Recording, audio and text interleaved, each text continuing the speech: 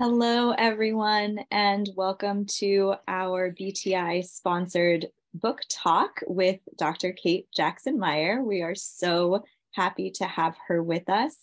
And we are not only honored by her working within the BTI, but she is also a BTI alum.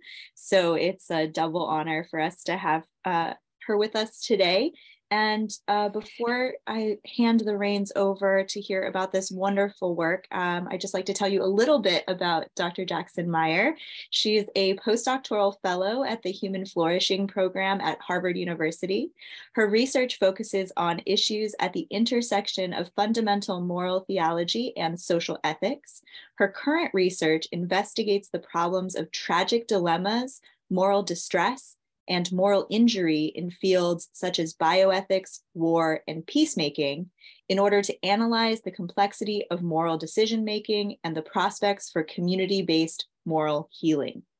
She is the author of our topic and book today, Tragic Dilemmas in Christian Ethics from Georgetown University Press, and she earned her doctorate in theological ethics from Boston College, an MAR in ethics from Yale Divinity School, and a BA in biology and religion from the University of Southern California.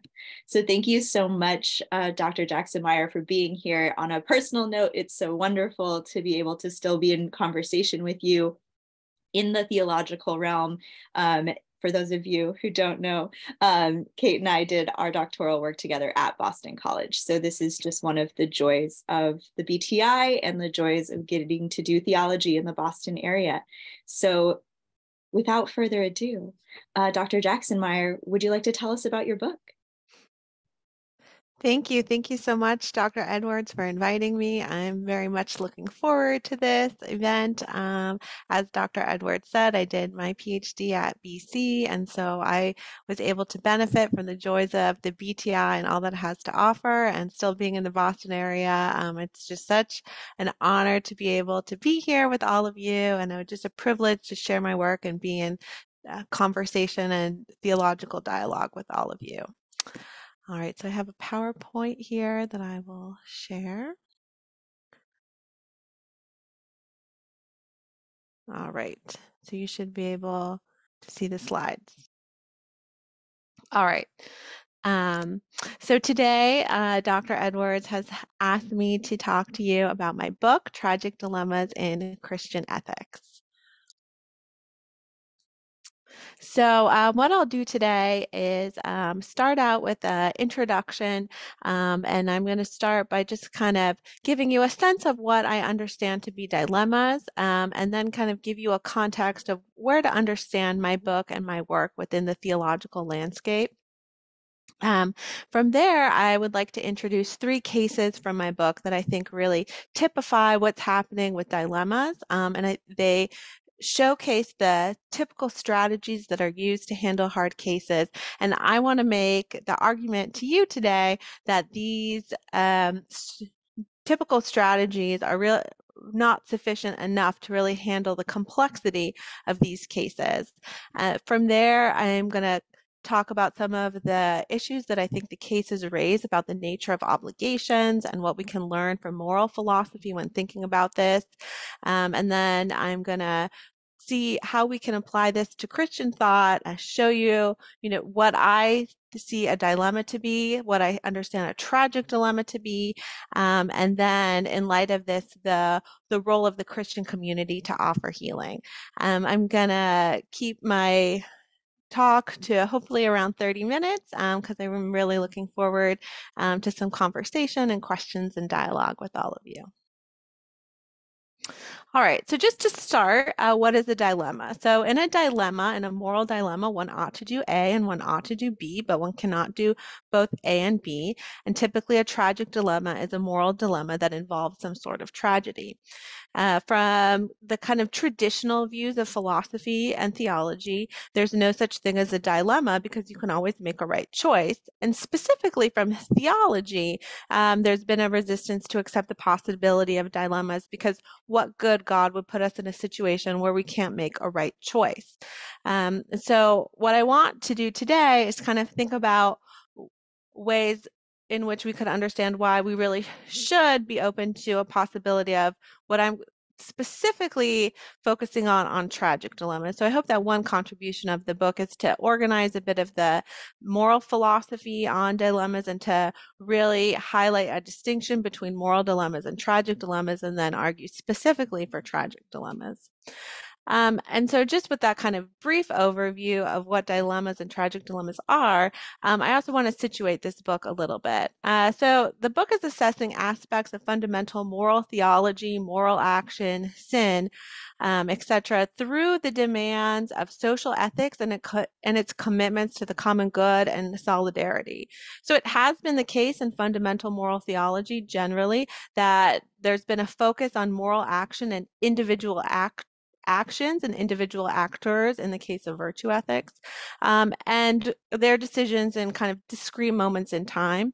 But I believe that when we bring the insights of social ethics, our understanding of social structures, when we bring those to bear on an analysis of moral action, the case becomes far more complicated than that. And so I hope that our discussion today, the book, my work in general, draws out the ways in which individuals are embedded in society, the different relationships that individuals have, the responsibilities that they have, and the ways in which structures, relationships can constrain moral agents in ways that I think are not properly addressed in typical or standardized ways of looking at these cases. And so I want to expand out, what that means to really take into account individual agents acting within this greater society and what that means. So just to know where we're going, this is the central claim of the book, and I hope that throughout the course of the conversation, I'll be able to make different arguments throughout to kind of convince you or let you know about this position, and then we can talk more and see what you think. So the central claim of the book is that in a tragic dilemma, a moral agent chooses between, with sufficient knowledge, conflicting non-negotiable moral obligations rooted in Christian commitments to protect human life and the vulnerable and recognized by Augustinian lament. Transgressing a non-negotiable obligation involves wrongdoing that causes great harm and may mar an agent's life, but personal culpability is mitigated so long as the agent acts with Thomistic repugnance of the will, and societal culpability is operative when the tragic dilemma is a result of structural sin. In response, Christian communities should offer individual and communal healing after tragic dilemmas. So that's where we're going. So let's see how I got there. So as I said, I'd like to start by looking at some cases. In the book, I talk about 9 cases, and today I'd like to talk about 3. And these are cases from bioethics and from war that really they're these very hard decisions. So these are cases that involve people deciding how to act when life is at stake. So these are very hard issues. So it's important that we're mindful of kind of what's coming, what's at stake here, to be in the right mindset for kind of thinking about these kinds of cases. These are cases, as I said, some in war.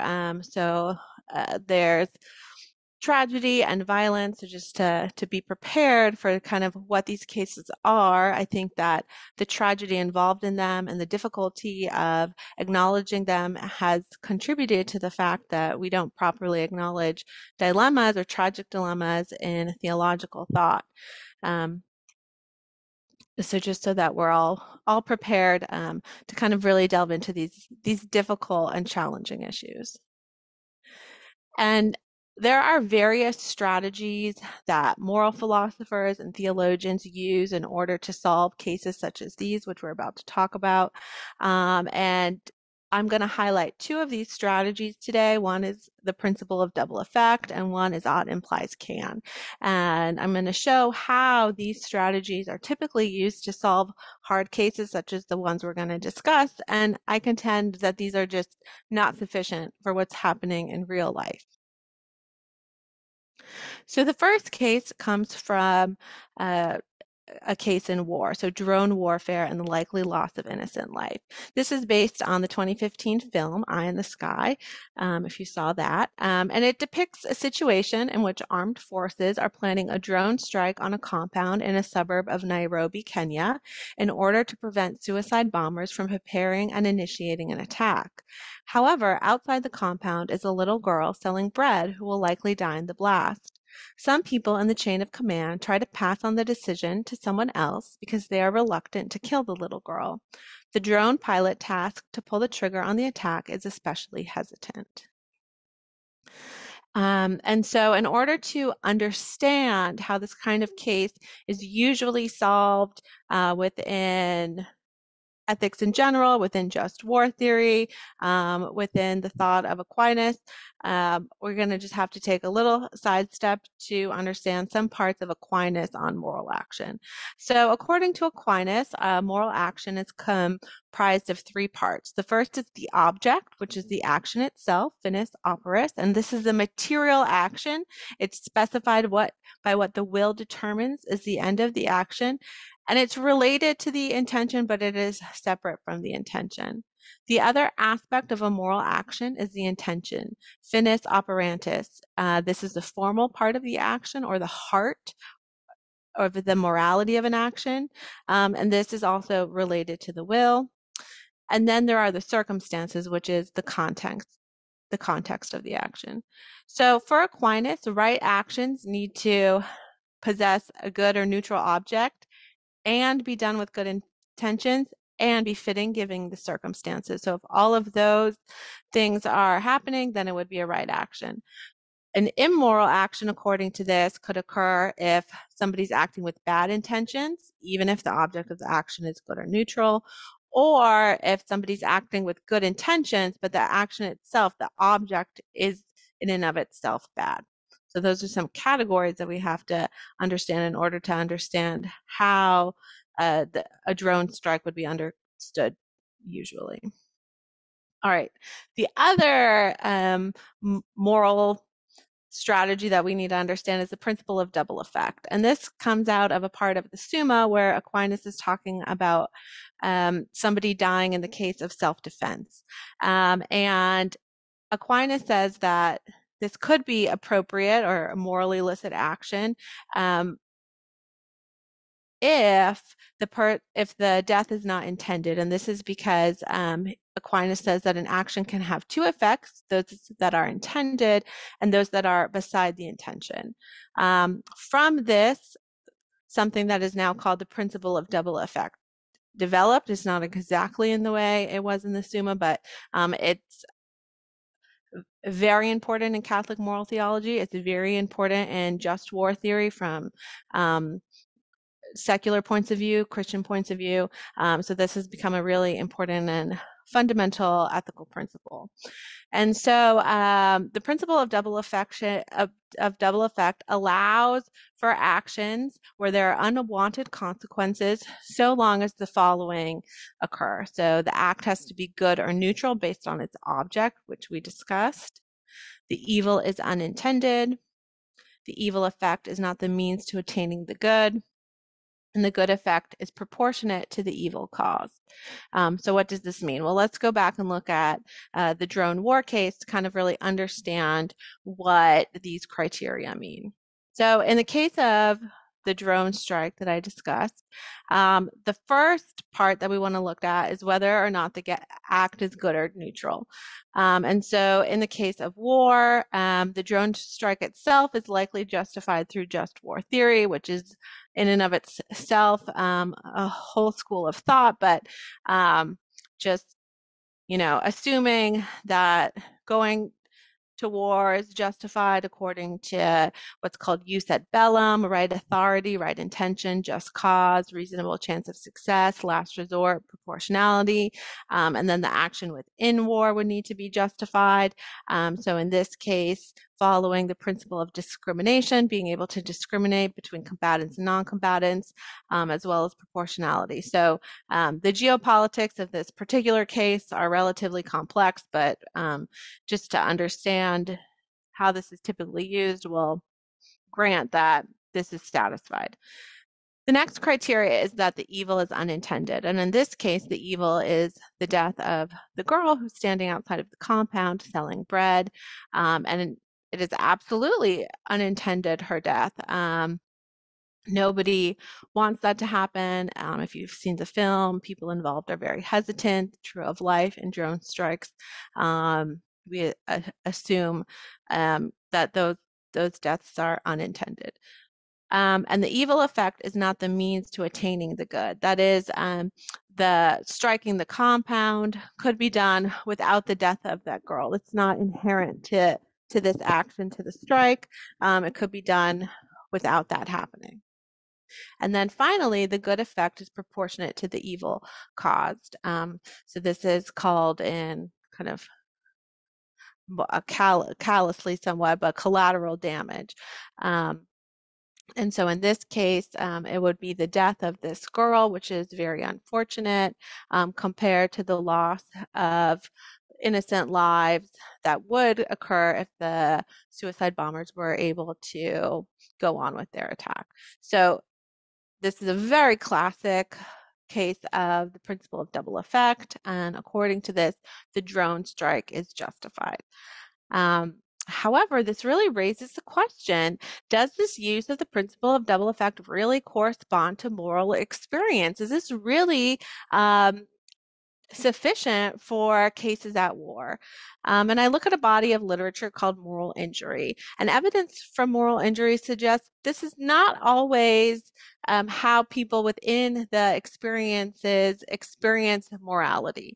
So moral injury comes out of the field of psychology, and it's looking at veterans coming back from war who felt as if they have some kind of injury that's more than a bodily injury. It's not PTSD. It's something else about their moral fabric has been injured.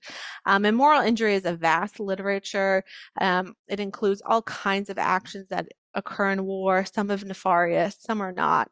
But I look at certain cases within moral injury, and from that we see veterans coming back from war who are involved in cases that where they followed the principle of double effect. They followed the rules of a law, and they still think, this was supposed to be right, but there is something about it that just doesn't exactly feel quite right. And as ethicists, I think we need to take that really seriously. Because their experience doesn't cohere with the tradition, it doesn't necessarily mean that the tradition's wrong. But I think we want to take it really, really seriously, especially in the case of war, when we have so many veterans coming back with this experience of moral injury. Um, I also worry that something like the principle of double effect that's meant to solve a case like the case of just war, it's making a claim that this can be justified within these individual actors and that they can figure it out, and then it ignores the broader social conditions of which war occurs in. And so there's some kind of responsibility, I think, of greater society for war that we don't have, but we don't have to acknowledge that if we pretend, if we act like these cases are solved very narrowly with a strategy like the principle of double effect. All right, the next cases I won't go into as much detail, but I want to bring them up just to continue to make this point. So another case comes from bioethics, an end-of-life case. So in this case, Mr. C is a 17-year-old boy living in the Philippines. He is the eldest of 7 children and contributes to his family's income by selling newspapers. He becomes paralyzed from the neck and below after suffering massive injuries from a car accident when going to Christmas Mass. The hospital bills accumulate and are unaffordable for the family. After finding out that he would need to be on life support for the rest of his life, Mr. C asks to be removed from the costly ventilator because he knows his family cannot afford it. All right. And a case like this is often solved, again, using the principle of double effect.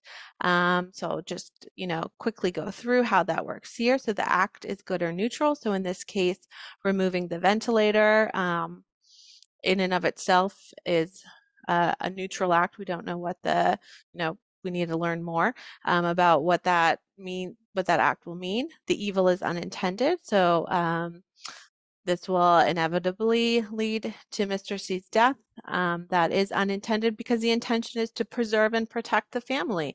So Mr. C being on life support, this requiring so much money, this is going to take away from his family. It's going to take away from his parents' ability to provide for the family. And so that's really the heart of the intention, is to preserve and protect the family. The evil effect is not the means to attaining the good. Slightly complicated in a case like this, but kind of understanding a distinction between killing versus letting die. It's removing the ventilator and then allowing nature to take its course. The good effect is proportionate to the evil caused. So in this case, it's the good of the whole family versus the life of Mr. C. And so removing the ventilator is considered a justified act. But again, this raises the question, does the use of the principle of double effect correspond to moral experience? And I think the evidence from bioethics suggests not always.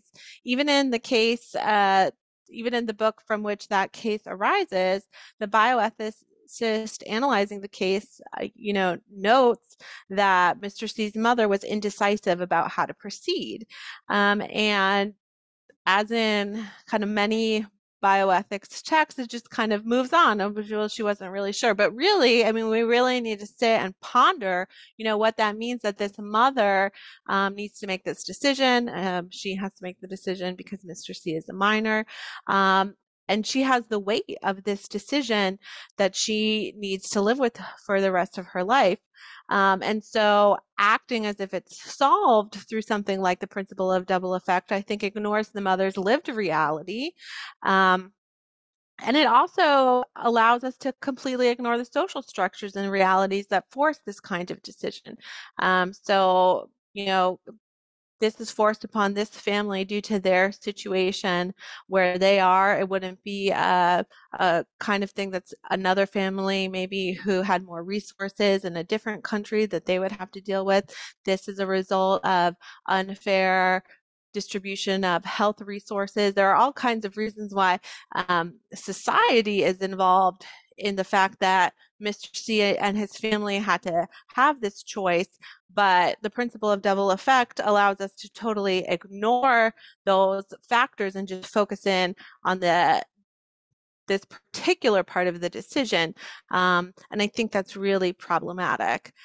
Theologian Lisa Cahill at Boston College makes a similar point when analyzing this particular case, and she calls this use of the principle of double effect a self-deceiving abdication of responsibility for the larger factors of unjust resource distribution that force the mother's choice.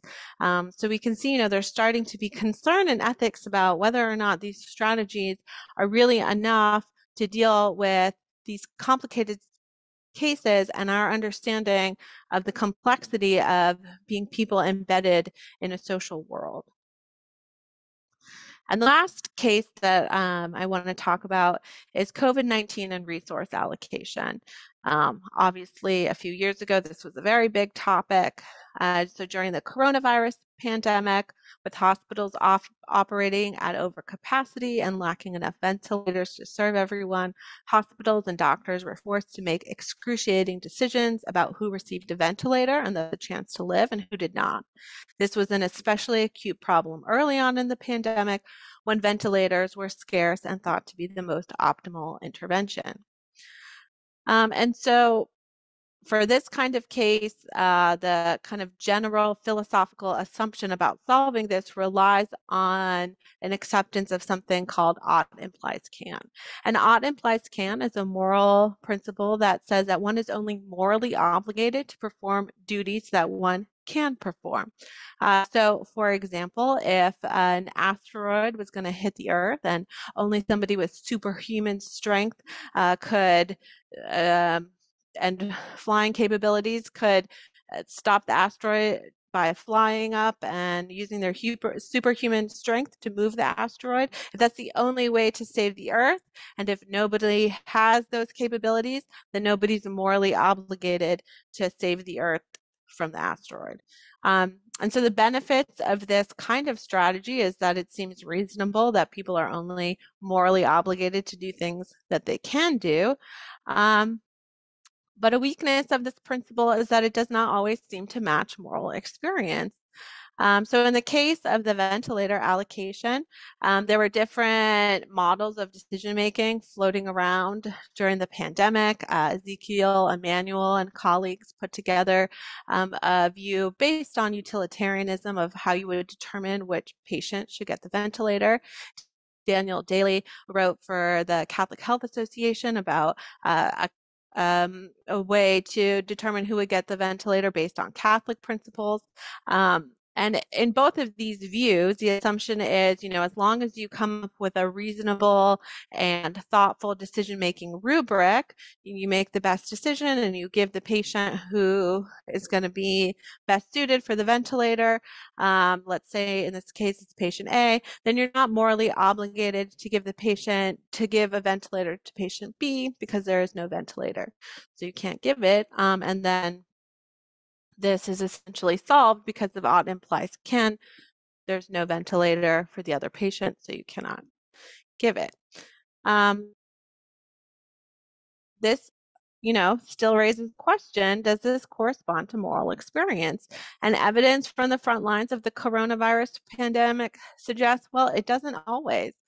Dr. Saeed in Massachusetts, he wrote about his experience, and he said, nevertheless, I cannot help feel that a crucial part of our humanity will be chipped away each and every time such decisions are actually made.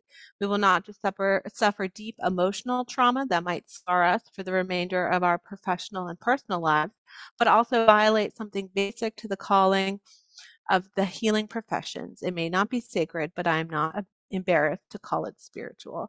So here he is, using the decision-making rubrics that were given to him, trying to make the best decision possible. And he's saying, yeah, but I feel as if a crucial part of our humanity will be chipped away. That is really important and profound, and something that I think that we can't explain away with a principle like ought implies can.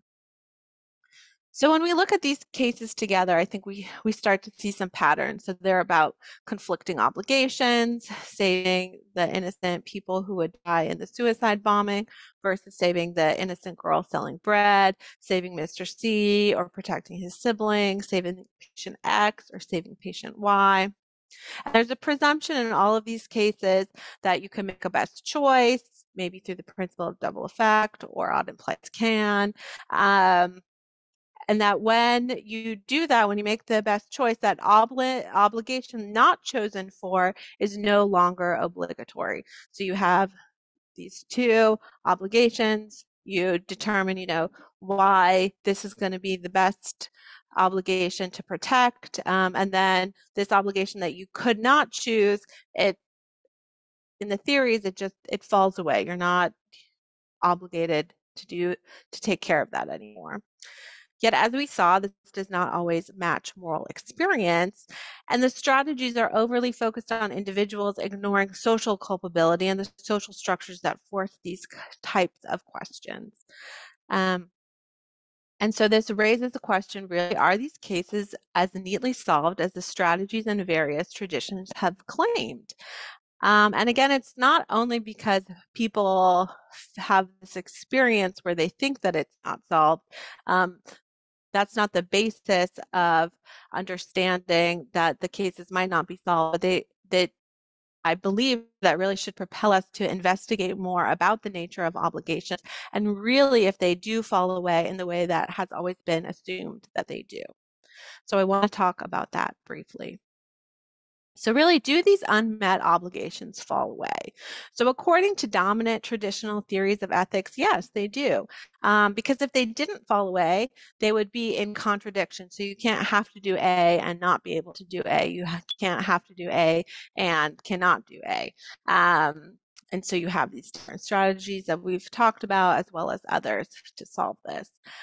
But in 1965, in the field of moral philosophy, Bernard Williams said, no, the obligations don't just fall away.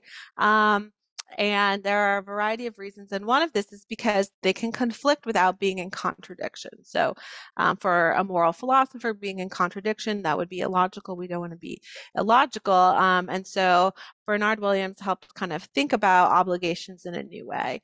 And he said that obligations function more like desires than beliefs. And I'm going to give you an example of what he's talking about. So um, for example, if I have a belief that all theologians are friendly and I meet a grumpy person in the parking lot who I'm sure that they're in the theology department, I am forced to forfeit one belief for the sake of not being in contradiction. So either not all theologians are friendly, or I did not have a run-in with a theologian in the parking lot.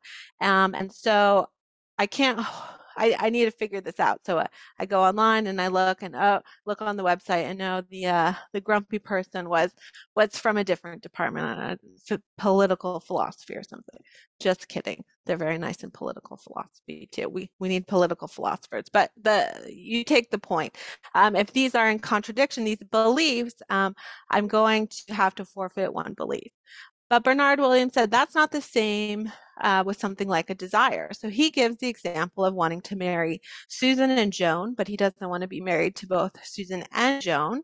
And so let's just imagine that he decides to marry Susan. That also doesn't make his feelings for Joan just disappear in the same way that my belief about friendly theologians would just kind of disappear once I solved the contradiction. So this way that desires work, that you can want to marry Susan and Joan. You don't want to be married to both of them. You pick one, Susan, but you still have feelings for Joan. He said that's how obligations work. They're more like that. They have this kind of lingering effect. They don't just fall away. And this is evident in what he calls the regret or the remainder we experience for the obligations not chosen for. So there's this kind of regret or remainder. We can see this in the cases. Maybe you can easily imagine Mr. C's mother having a kind of regret or remainder about what happened. The drone pilot having a kind of regret or a feeling of remainder that that girl couldn't be saved.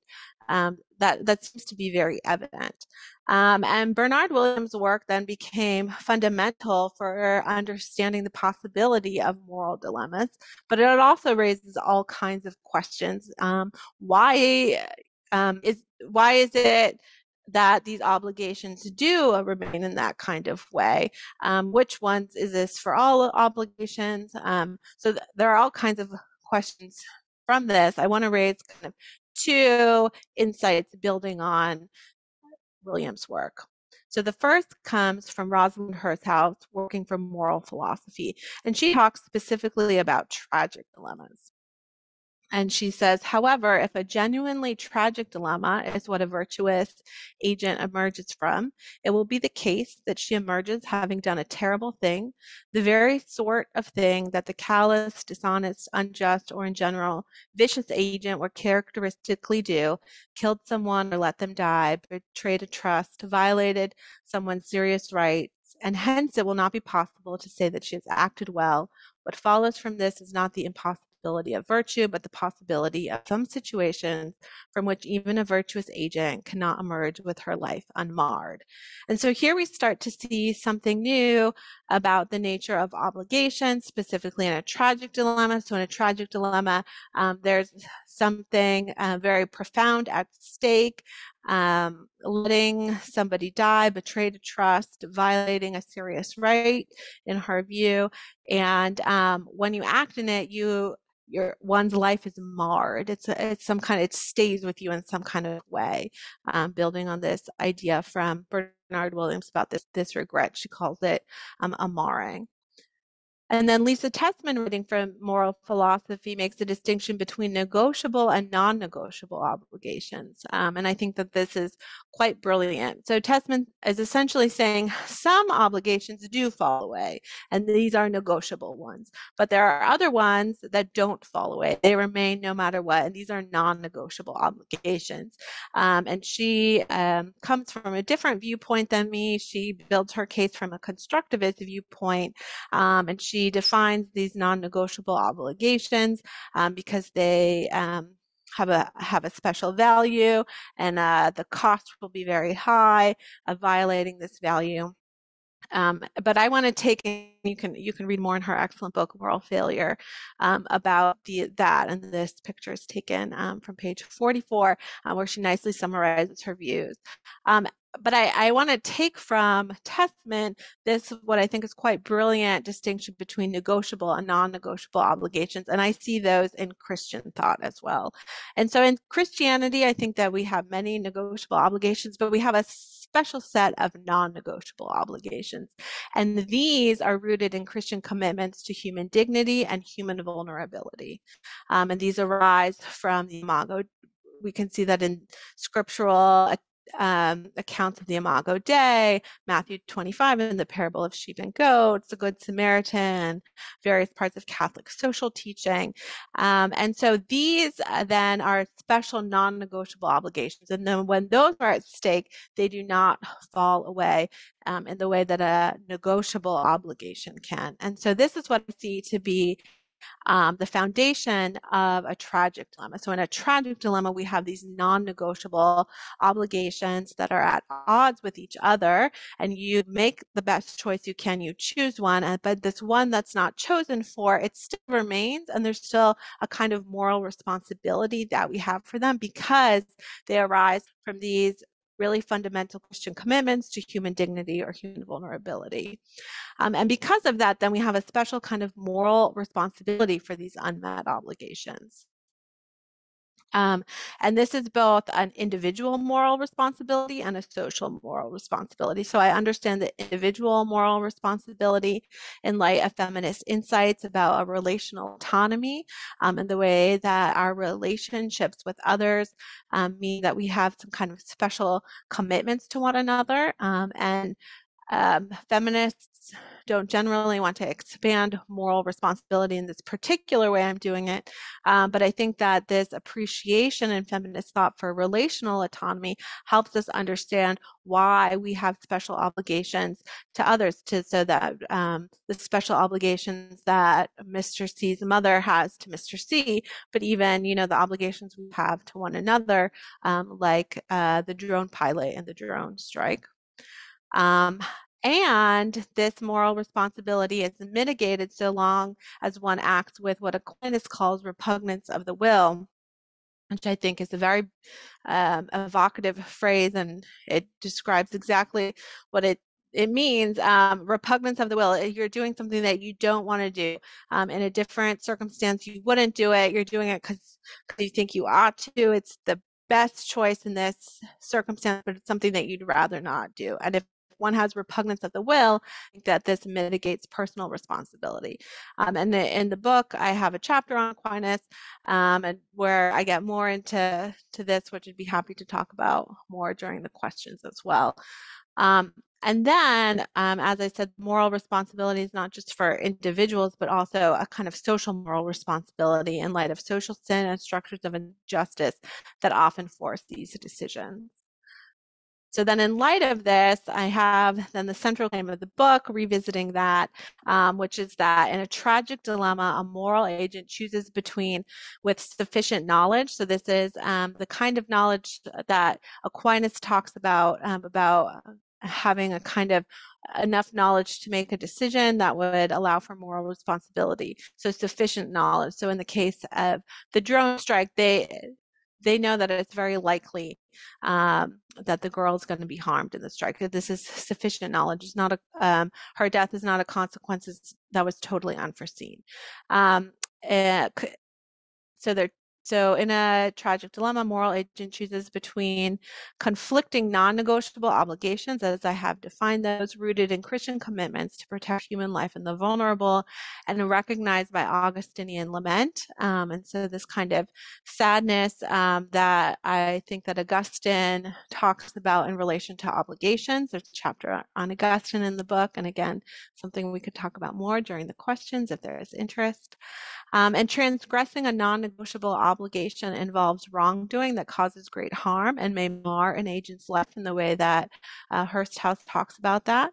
But personal culpability is mitigated so long as the agent acts with Thomistic repugnance of the will. doing something that they'd rather not do, but determining that that's the best action. And societal culpability is operative when the tragic dilemma is a result of structural sin in the way that, the cases that we saw, agents are constrained or forced into these situations due to societal forces that are far outside of themselves. And in response, Christian communities should offer individual and communal healing after tragic dilemmas. And so in the last chapter of the book, I talk about considerations for Christian communities to offer healing. And I think that it's really important for Christian communities to recognize that people in their community may have gone through these kinds of situations where they made hard choices, acted in the best way possible, and that there's still a kind of pain from that. And so I think it is absolutely necessary for the Christian community to offer healing and also acknowledge our own involvement in these structures that cause these situations. And this attention to tragedy that the tragic dilemma shows, this I think is something that Christians are able to do because we can acknowledge this great tragedy in light of our great belief in God's forgiveness and God's redemption. And it's very important then for the Christian community to acknowledge this and to respond appropriately. And so the community needs to be a part of this healing, and I talk about that. One kind of point to note is that also part of this is to say that within the Christian view, the only kind of thing that can really be considered a dilemma is a properly tragic dilemma. So it's not as if everything is a dilemma and we can never make any choices. It's that there are these special kind of cases where there are hard choices to make, and recognizing those as such, being attentive to the needs of people that make those choices, and then being responsive as a community to those people's needs, as well as recognizing how we ourselves are part of causing this in many cases. And so tragic dilemmas, I think, are tragic for many reasons. They involve situations where these non-negotiable obligations cannot be met, and so tragedy ensues because life is lost or people are left vulnerable. They require that otherwise good agents perform moral transgressions in an attempt to act the best way possible. And they're often a result of unjust structures where harm is systematic and thus tragic.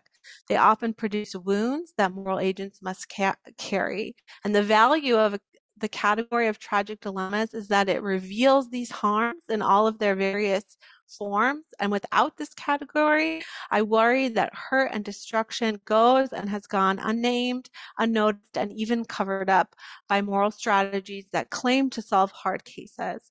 It's only after this harm is brought to light that healing can begin, and it is incumbent on the Christian community to support restoration and recovery. This involves those involved in tragic dilemmas, as well as transforming the social structures that often cause these tragedies. So thank you so much for listening today, and I really look forward to having a conversation. Thank you. Wow, Kate, thank you so much. It's just such a joy to see you in this work still and to see you really expanding upon these. I agree with your rousing closing statement, these really necessary categories. I'm going to take moderator's privilege and ask the first question. In looking at your like paradigms for action, we could call it at the end, for Christian communities, I was thinking about how deeply necessary those actions are, even within a community that doesn't have such an extremity of experience. I'm thinking about how when you were talking about from Hearst House, the marking, and I was thinking about how even outside of a particular tragic dilemma, I'm in community now that feels deeply marked by a almost social level tragic dilemma that I didn't have to make the ventilator decision, but I felt culpable to be a part of a society that ended up in that situation to begin with. And it's that I think potentially that it's now Lent. But I would love if you could speak a little bit more about how you see those potentially in a new way in our current moment, and how you're thinking about the ways that they can look in communities, even if you've experienced it yourself in some way. Great. Yeah. Thank you so much for that question. And I appreciate that. And I know you've done so much important work on trauma. And so I really appreciate where that's coming from. Yeah, so part of it is exactly what you're saying, is I want to say that other we all, when a Christian community is looking at itself, we are culpable. Like there is a social culpability, and I don't think that that's been acknowledged as much, and it needs to be, just to be able to say, yeah, we are involved in that. That is, we have some kind of guilt, and to understand that. And then to think really deeply and concretely about changes to be made. So in the chapter that where I address this, I'm really thinking about literally concrete changes that a community can think about within their own context, so that'll look different. So if it's, depending on what their resources are and their location, thinking about their relationship to that. So, where I live, outside of Boston, I'm right near a hospital, just for example, so my community could really take that seriously, that we're just miles away from a hospital. We're also miles away from a prison. So these are some things that I think should really be taken into account when we're really thinking as a community, to say, wow, this happened. So we have, since there's a hospital here, we both have frontline workers in our community, but we also have the needs of the hospital, the needs of the prisoners right here. And we need to just acknowledge our part in this, and then really think like what we specifically can do given our location and our specific resources, and think about how that might really look, as well as kind of other policy changes that we might think about at a bigger scale, but really being brave enough to bring to the community that, yeah, we do have some kind of social responsibility here, some kind of culpability, and now let's really look at where we are and what we should do. And that wouldn't be an easy conversation. The answers wouldn't be easy. There wouldn't be one answer. But even starting that and making a way forward, I think would be really beneficial. Amazing. Yeah, and I agree. Let us work towards that. I have a question in the Q&A from a dual degree student at BU doing social work and what are you doing? Social work and theology, of course. Why else would you be here? And they would like you to talk a little bit more about the conflict with and contradiction difference, because they are seeing that in their what did they say? They're seeing it in their internship, in their social work internship, and they would love if you would detail that a bit more, because they think it might be helpful for their guiding some of the people that they're working with in complicated situations. Great, thank you. Yeah, that's a great question, and it's relatively complex, and I did kind of go through that quickly, so I appreciate that. So one of the main ideas within moral philosophy about why there can't be a dilemma is a great concern that if we're saying there's a dilemma, that the two, they could be more than two, but we'll say two obligations are in contradiction with each other. So I ought to help patient A, and I ought to help patient B, like in the case of the ventilator. But then are we saying I ought to help patient B, I ought to help patient A, but I ought not help patient A, or I ought not help patient B as well, in light of the fact so that these are in conflict? So are we saying something that's in exact contradiction, I ought to do A and I ought not do B? Or what Williams is trying to say is that they're not logically at odds. So you can hold, so this is a question, can you hold these two things together and say something that makes any sense at all, or not? And so he was trying to say they're not in, you're thinking he's saying like moral philosophy is thought they're in contradiction. They're totally at odds with each other, because you've been thinking of them like beliefs in the way that, I can't hold two contrary beliefs. So I can't think that, in my example, I can't think that theologians are grumpy and that Dr. Edwards is a theologian if I thought you were grumpy. Luckily, you're not, right? That would be impossible for me to say that that's a contradiction. We all know lots of people that hold contradictions, right? But at least logically, they shouldn't hold contradictions, right? So why that is its own complicated thing. So Williams came in and he wanted to say, no, they're not actually in contradiction, because it's not that I think all theologians are grumpy and I think that this grumpy person is a theologian, which is at odds. It's more like I have feelings for Joan and I have feelings for Susan. We can understand that, right? So Williams was saying, I want to marry Susan and I want to marry Joan. So we can see that seems to make more sense to us. Just because you have feelings for Susan doesn't mean you don't have feelings for Joan anymore.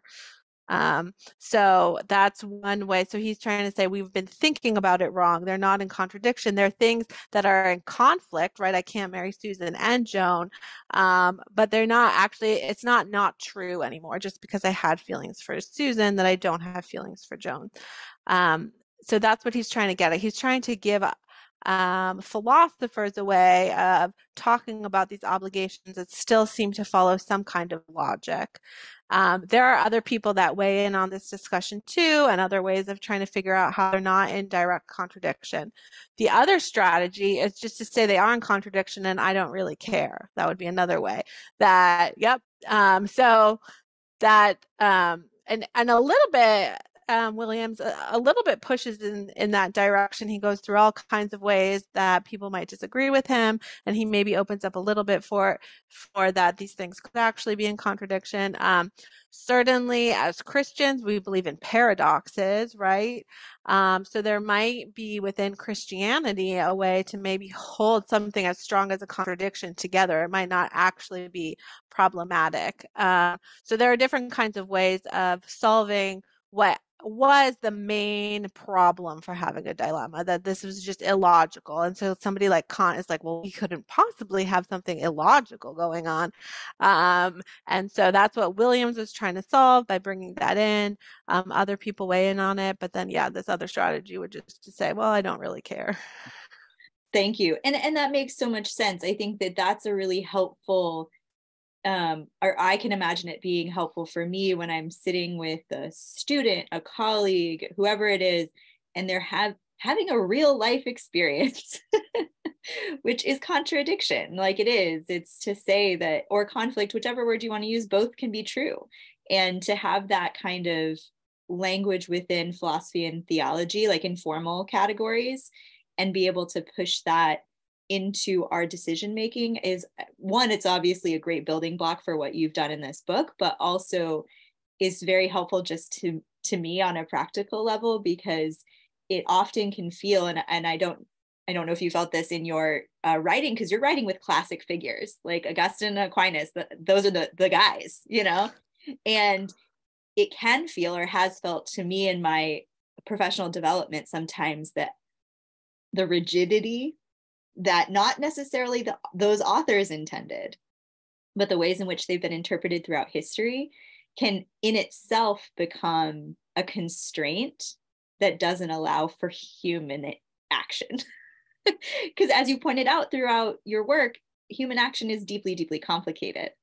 And so I think to lift that up, I'm so glad that student was focusing on that, because I do think that is so attuned to not just like work in the world, but potentially working with these titans of theology, and how they've been, how we are receiving them, through the ages.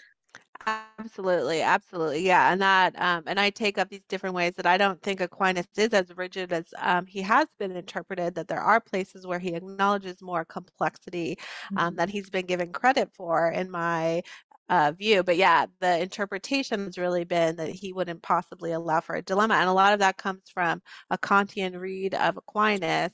But yeah, to say, yeah, there is, I think, yeah, more space in these people like Aquinas and Augustine to really, when you get this great insight from somebody like Bernard Williams to go back and read the text in light of those insights. I went back and read the text in light of these insights from Testament, and then yeah, I hope that the book is really kind of pulling out new insights from that to say, yeah, there's more resources in these thinkers than we maybe give them credit for. Do they have a full-fledged theory of tragic dilemma? No. But is there more nuance there? Is there more that we can really build with? Absolutely. Yeah, and I love that I mean, for all of us, right? That's the task in theology. But I think particularly back to my seminary years, and I think about I it was a struggle to get to ressourcement, right? It was a struggle to be like, can I find something in these ancient texts? Because for a while, because I'm a very modern ethicist, at my core was like, no, the resistance kind of went up. And so I think your work is deeply refreshing to me because I can put myself back in my seminary years and say, hey, if I had gotten these lenses to see Augustine and Aquinas through, potentially I would have dove in with a bit more excitement, that I would have said, oh, maybe I can uncover new things and not just have to receive the wisdom, but can kind of discern through it myself. So in reading your book and seeing that's current stage, final form, maybe, it's so, I just want to thank you for that, because I think that that's one of the gifts of your writing and one of the gifts of the ways that you've approached tragic dilemmas, because in modern ethics, you can kind of start from wherever you want. And that's good. It's creative. But to use these titans of Western theology and say, actually, I do think even their thought is formative in how we approach this. Yeah, just thank you for that, because it's great. Thank you. I really appreciate that. Thanks so much. So I have one final question, if you have time to ask or to answer it, from a student at Hebrew College. You've spoken, of course, about your background as a Catholic theologian and in Christian communities. Have you worked in secular or interreligious settings where you think that this could be a useful tool? Great. Thank you so much for that. Well, I hope the book in general is a contribution to debates about dilemmas that are in moral philosophy and secular thought. So I think just in general, the contribution of thinking about a really big difference between moral dilemmas and tragic dilemmas, I hope that that is really helpful in and of itself. And I think so one of my areas of interest is bioethics, which has a lot of interreligious opportunities. So one thing that I've looked at and want to continue working on is thinking about these categories for healthcare workers and then using different particular religious identities as ways to discuss this more in light of the diversity in healthcare. Looking at kind of spiritual interventions in light of these. So I've done a little bit of work looking at different ways of thinking about dilemmas in Hinduism and taking that and seeing how there might be resources to offer healthcare workers. But then I think also just in the healthcare setting as well, just being able to have secular conversations Right. is that this is part of that. There's another area that I'm working on now called moral distress, which is related to dilemmas in healthcare workers. And so I am co-organizing a conference at Boston College on March 24th on moral distress, so it's related to this, and that's using, there's a bit of spirituality, but it's also using insights from the liberal arts. So in that sense, applying it here, it's like seeing the university as a community and that there are different strengths of the university.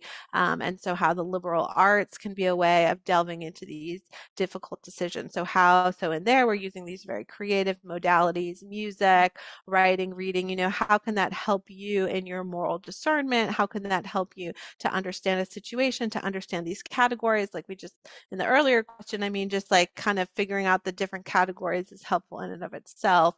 And so So that conference has both secular and religious parts as well that that builds on this kind of work. That's amazing. And I'm so glad that that's happening, and we'll definitely promote it through the BTI if it's open. Great, thanks. But yeah, we'd love to do that. And I just like to thank you again for your time and for your incredible work. And um, alongside the conference, I'm just so excited to see this coming to life and to see that those prescriptions and those ideas for action at the end are already happening through you, and I'm sure other people. But that's so exciting.